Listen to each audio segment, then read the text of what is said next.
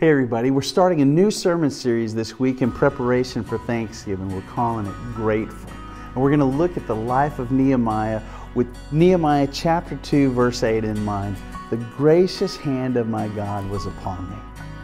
How's the gracious hand of God been on you?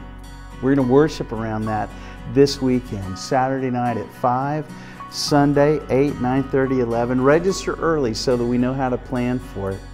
Oh, I love you guys. And very soon we'll be gathering together at our new home. Until then, we will worship every chance we get, every place we can, every time we can. See ya.